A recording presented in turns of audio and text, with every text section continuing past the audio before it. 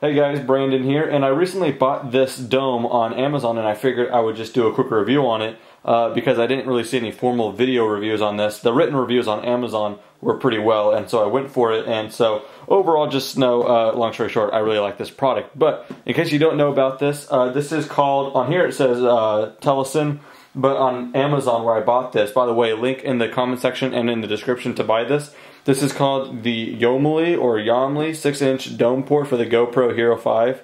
And so pretty much what this is, if you made it this far in the video and you still don't know what the heck this glass looking thing is, this is a dome that you could put your GoPro in. This is so far the only one I've seen on Amazon made for the Hero 5. You put your Hero 5 on there, and obviously the Hero 5 is waterproof without a housing. But what this allows you to do is get really, really cool split shots. So I can see on the box these split shots between under water and then over the water as well in one picture. Now if you try to do that without the dome, it's going to be pretty much 50% or if not more of the image is just going to be this big blurred line, and it's not going to look so good, and it's going to be all kind of disoriented, a bigger head than a body or whatever. Now with the dome port, it's almost like looking at that picture through a aquarium or something like that. It's a very fine line, very clean image, so you could see the over under, and it's as if it's one picture because it is, without it looking all disoriented. So that's what this dome is, and so this is the only one I've seen for the Hero 5 so far. So pretty much nothing too crazy about it. I think they sell different versions or iterations of it, especially for the Hero 4, would that have like electronically controlled something. You could like control different menus. This one's like super simple. You pretty much just pop this out like you would the normal housing for a Hero 4 or whatever. The Hero 5 goes right on in there. And if you know GoPros, you're very familiar with that kind of setting. And then you have two buttons on the side, power it on, and then modes, and then on the top to take the picture, the shutter is right there. And as you can see, it's centered right in there. And pretty much so far I've tested it a couple times in my pool, and then took it on vacation recently in the ocean. And so far no water leaks, very good, both in here and there. And even if water did get inside there, like I said, GoPro Hero 5, it's waterproof without a housing, so that's really helpful and good to know. But anyway, what it included was the dome, and then this handle, a cleaning cloth, this little thing. What else? I believe that's it. If I'm missing something, it'll be on the box here. Let me see. Oh yeah, one more thing. It included a little wrench that I didn't really find any use for, but it's a wrench to kind of torque this screw down. Really, I prefer screwdriver, but you could just hand tighten it and that's fine. So you can loosen this and then kind of tilt I like it vertical like this.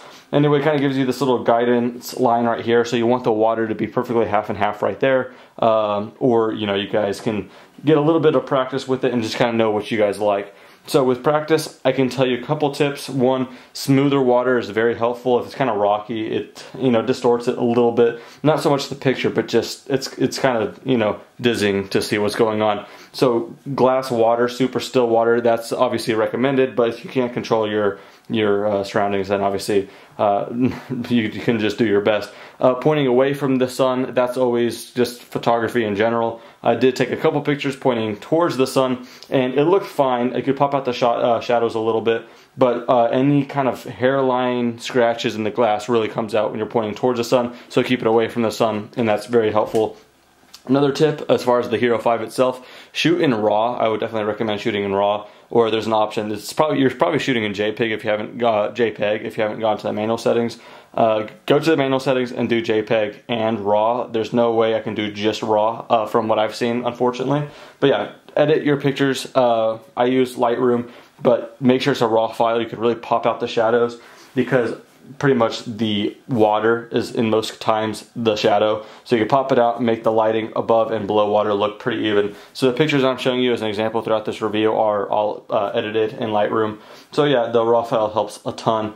Other than that, not too sure on tips. You guys can try burst mode just to get as many pictures in one solid thing, because otherwise you have to wait like a couple seconds for a picture. So try burst, just kind of fiddle around with it. But I remember I took, like, my first time out with this thing, I took 80 pictures and 2 of them were worth editing. My second time out, that ratio got quite a bit better. So anyway, take a little bit of practice. It is a different kind of thing, that split shot, but take 100 pictures, and if 2 of them are cool, they're actually very unique shots. A lot of people that see the pictures really like that perspective, and not too bad on price either. This is in the 50s. This is under $60, so not too bad. I've seen other ones go for over 100, and just, you really want to go simple on this thing.